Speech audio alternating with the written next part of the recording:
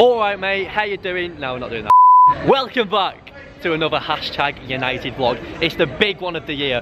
The one all this year, all the HQs, all the vlogs you've seen has been building up towards. It's the FIFA World Cup final that I unfortunately didn't qualify for. But we've got Dreamer, Aga and Ivan all competing, and if they win it, it'd probably be me around 3 trips to Ibiza. $250,000 if they win it. Incredible. What would you spend that money on, Wes? Yeah, just a quiet vacation, I reckon. Guys, 8 million people tried to qualify for this and 32 are left. That is a very, very small chance of qualifying to this stage. So, Aga, Ivan and Dreamer, they've done so well so far, and there's just that one extra step to maybe make history in the FIFA world. Make yourself $250,000 richer. It's incredible. So the format's like this. We've got 5 games on the first day. I think that's right, isn't it? We've got 2 games on the second day, so that will be the group stage done. Then after that we've got, I think, the last 16 and the quarter-final on the second day, and then hopefully if we make it through to the final, we've got Ivan, Aga and Dream, who will all make it there, have got the, I think, is it console final and proper final? Yeah, it's the console final on the Saturday, same day as the first #United match. Wow. So yeah, massive week in the club's history. Fate. I mean, that get bigger than wait, this. That surely means we're going to win it, doesn't it? If fate's a real thing, you'd think so. So this is where it all goes down tomorrow. We're at the O2. Absolutely incredible setup here. What a venue for the finale of the FIFA season. We've got the game stations behind me. The boys are just setting up the teams, playing a few practice matches. We'll have a catch up, see how they're feeling. And then we've got a fancy dinner tonight. That's why we're all suited and booted. You're picking your manager? Yes. Is Jay Devereaux on there? I can't find him. Devs? He's not on there? Devs. No, he's not there, unfortunately. Right, Ivan, the final is here. How are you feeling? Feeling good. It's been a long summer, and I'm trying to work on my flaws, especially the attack, scoring more goals. So I think I'm coming here to London with a more attacking mindset. Because I think in order to win this title, of course, you need an amazing defense, but especially you need to score a lot of goals.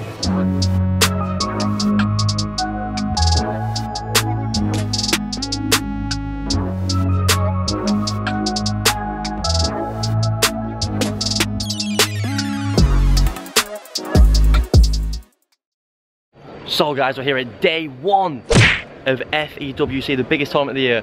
Dreamer's just practicing behind me, so we don't want to distract him too much, getting some practice in. Him and Ivan are actually playing first. I think it's groups A and C who are on first. Dreamer's A, Ivan C.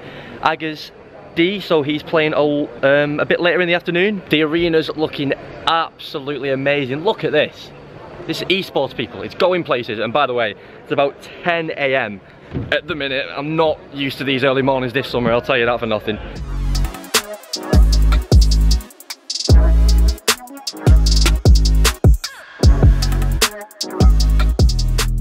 Right, Ryan, we're 3 games in. Yep. Not looking great. Not great at all. Boris has 1 point out of 3, and Dreamer's on 0 points, unfortunately. Should have won his last game, was a bit unfortunate. Things didn't go his way, but there's still time. 4 games, 12 points, and that was 7. Dream's still alive, so 100%. You're going to go and coach Boris now. Yep. A bit of in-game advice. So yeah, let's see if we can turn it around. Let's go. Okay, so we just finished the 5th round of the first lot of group fixtures, which finished for today. Now the new groups come in, which basically means that Dreamer and Boris have done their games. They've still got 2 more games tomorrow, but unfortunately the way things have gone, they're not going to be going through. It's now mathematically impossible for either of them to, even if they win the next 2 games tomorrow, get out the group. So that we're going to be losing them, which is a shame, from the tournament. It was a bit of a tough day for them, to be honest. They had so many games which were going their way and then just flipped right at the end, like countless games where they were 2-1 up and suddenly lost 3-2, that sort of thing. So I think it was a very small margins that's cost them today, but yeah, just not quite got over the line. They've still got 2 more games tomorrow, as I said, but now it goes to the other 2 groups, and it's Aga up next, and so he's the only #player that can get through into the knockout round. So it's all about Aga right now. He's got 5 games to play until the end of the day, and hopefully he can do it, or at least give himself a chance to finish the job tomorrow.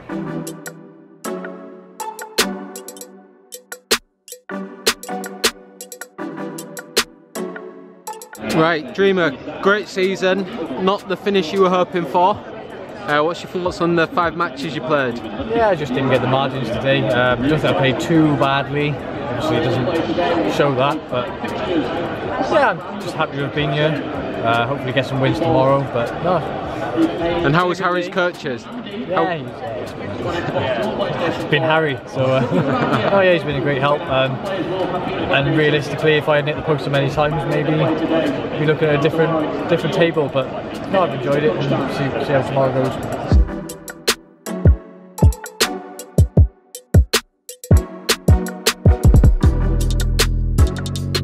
Aga, looking unstoppable at the moment.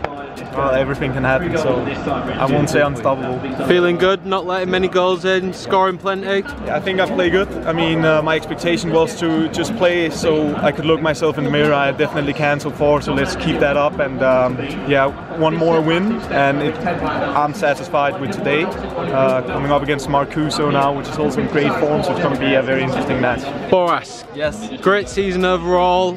Wasn't the finish you were looking for? definitely not. I mean, I'm at this moment I'm still very disappointed and sad because I played terrible. I know I can play so much better. I'm not really sure what went wrong. I have to go back home and check out my gameplay and see, because this was not acceptable for my level. So yes, I'm very sad at this moment. But overall, I mean, it's been a pretty decent season. And there are many more to come, and I'm just gonna keep playing and just keep getting better, and hopefully one day I can lift this trophy here.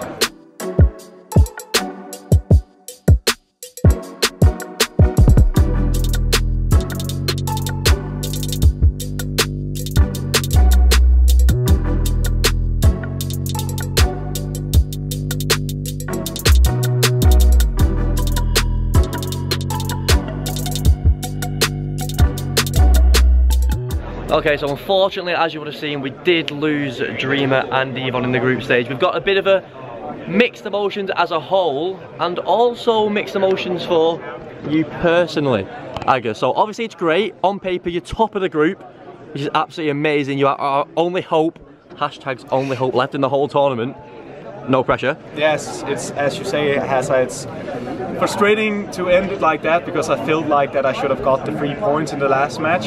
But overall, I think like when I came into London, I said to myself, I just want to be able to look myself in the mirror after when I played these matches, and I think I played very good today. I mean, like, if I can keep up with that, I should go into tomorrow with no fear, actually, because I'm very, very close now.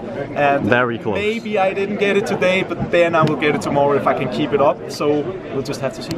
And hopefully for me you will, because then I can go, oh, Aga, Aga, Aga, Aga, Aga, Aga, Rosenmeyer.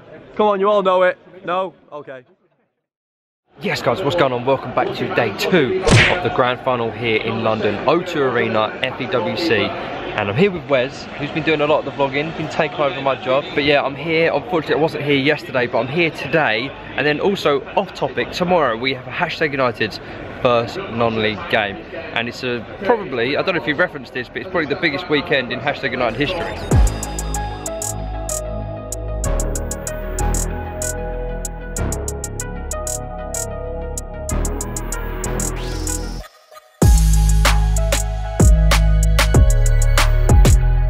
Right, so we're having a quick update with the results. Where do we stand now?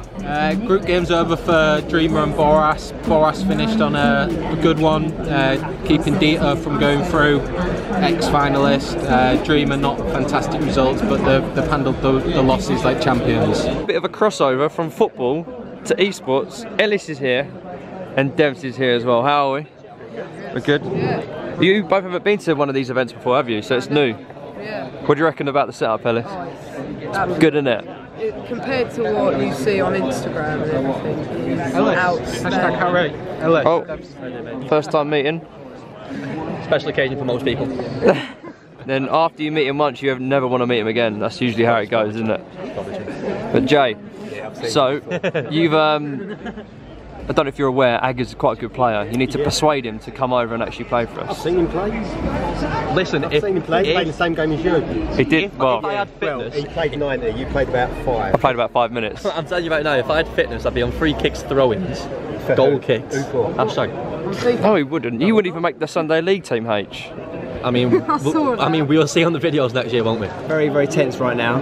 We're trying to figure out what's going on. There's a lot happening, a lot of games going on. We think we're okay, but it's not just about getting through. It's about who you're playing in that first knockout round. There's a long way to go, round 16. You want to make sure you've got an opponent that's, you know, as favourable as you can. So, tense few moments coming up here. We find out, hopefully, that Aga's through and that he's got, you know, an opponent that we're confident he can beat. Yes, guys, LP checking in here with another update. And Aga, I can now confirm, drew his game, and he's going to be playing in the round of 16 versus Stefano Pina. So it's all happening, but we have a bit of a break now, and we'll be back for that game. I'm buzzing for it. I can't wait. Because FA, they can be in the FA Finals. Catch me whilst I'm working.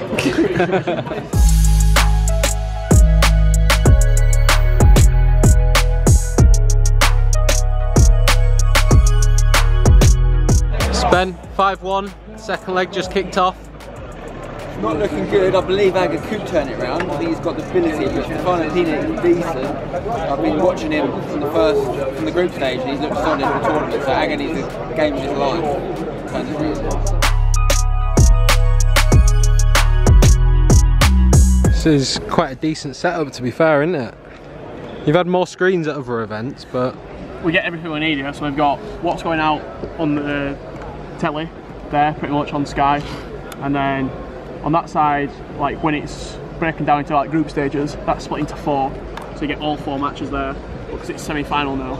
Imagine that screen's going to be Gorilla, that screen on the Kurt, and we just go for it really. So unfortunately that's it for Hashtag this weekend at the FEWC. I've got the 3 competitors behind me who all did better than me this year, to be fair. So Ivan, yes. What do you have to say about the tournament? Unfortunately, I had a very poor start, but I mean, these days always comes, and this was only my own fault, and unfortunately I played a wrong day. Still nice got a win in the last game, which is... I mean, let's not be too down. You 3 are part of the top 32 players out of an apparent 20 million who technically tried to qualify, so that's a small percentage. It's a very small percentage. I mean, it's definitely, when you look at it that way, it's good, but you always want to win titles, you know. And that's the mentality we need. That's the mentality we have at Hashtag as well. Hopefully next year, guys. Anything to say? Yeah, it's just a learning curve. Didn't go the way I wanted it to, but yeah, it was good to be here and win an extra and that. And Aga, coming back as a former world champion, I know your standards, everyone knows your standards. You came to win it, everyone came to win it. You got out the groups one step further, but again, probably disappointed on your behalf. Yes, of course. I mean, I think I played very good yesterday, and today was not good at all. And then you can't win because you're playing very good players. But overall, I mean, I had a good year. Should have been more here, I think, or should have performed better when it really matters. But we'll take all the positive with us, and then I'm just gonna win next year. That's true. So that's it from us at Hashtag for FIFA 18. Hopefully FIFA 19 can go better, which will be very hard because we have the most representatives in the final, if we've not mentioned it before. So to us and lads, what do we not forget to do? Hashtag it. Goodbye. it is the last day of the FIFA eWorld Cup. 4 players left. You've got Kurt and Dossery on Xbox, Stefano Pina and Marcusa on the PlayStation. 250 grand to play for. We'll get a couple of picks from the players that have been eliminated already. Should be a good one. Brandon, give us your picks with the remaining 4. It's a tough one. I just fancy Stefano Pina from PlayStation against MS Dossery. I don't know, Kurt played really well yesterday, we'll be able to carry on today, I'm not too sure. And then I think it'll be MS Dossery that will take the win. So MS Dossery, Pina final. I might be wrong, I might be right, we shall see. MS Dossery. Dossery, yeah. And who do you think is going to be in the final with him on the PlayStation side? I think Stefano Pina will beat Marcusa. I think Marcusa. Yeah, I think Marcusa. So one of us is wrong. We'll have to wait and see. I think I got Dossery for the winner. Got to go with Rolo, and he's already won 1 tournament, so hopefully he can go on and win another one.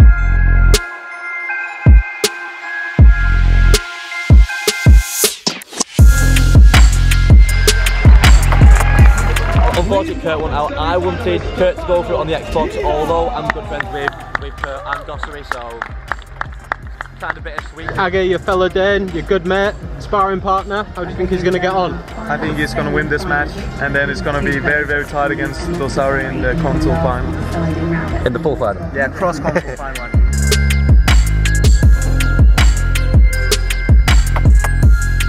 Okay, so the final is set. It's going to be Dosseri versus Stefano Pina. Who you got, Ryan?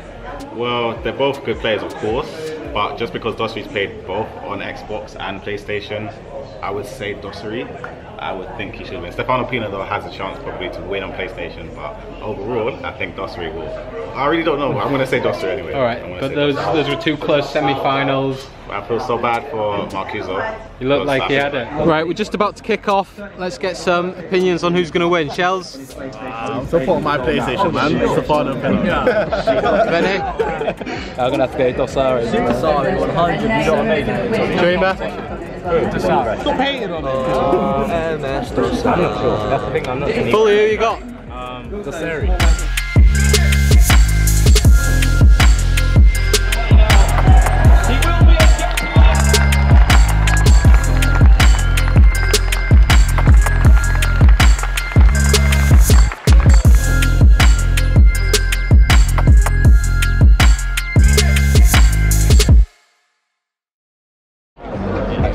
Dosseri, you got any tips for Harry next year? I don't want any tips from Harry. Okay guys, the FIFA eWorld Cup Grand Final is finished. I'm taking my earpiece out. I've had so much fun working on the events this year. Being part of the presenting team has been an absolute privilege. Obviously watching the hashtag boys do what they do has been great as well. I think we had a great season. 3 lads in the final, one of them through to the quarter-final of the Grand Final. Aga obviously just falling short there, losing to a guy who won the PlayStation side in Stefano Pina, so he should be very proud, as should all of our team. I love our team. Next year is going to be coming around pretty quickly. FIFA 19's not long away, so I'm buzzing for next season to see what happens with us and hashtag and how we get on. Well done to MS Dosseri, a worthy world champion. $250,000 is taken back to Saudi Arabia. That's big money. As for us, we're going to be going to the after party now, letting our hair down and just enjoying ourselves. The FIFA 18 competitive season is finished, but ironically, on the same day the FIFA 18 competitive season is finished, our football season has begun. The boys have played the first game of our new non-league chapter today, and if that video is not already on the channel, I'm sure it'll be up soon. It's a real sign of how far we've come as a club that on the same day we had the world final of a FIFA competition where our team are operating at a world-class level, and the start of a football journey in non-league, the 10th level of English football, where we're not quite at the world-class level, but we're trying to get up there slowly but surely. So we've come a long way since we started 2.5 years ago, and you know what? The fun has only just begun. Make sure you subscribe to the hashtag channel to keep watching our journeys both on the real life football pitch and the virtual pitch. Drop a like on the video if you've enjoyed it. Leave us a comment below with which hashtag esports player you thought had the best year. And you know what? I'll see you when you're older. Until next time, don't go changing and don't forget the hashtag.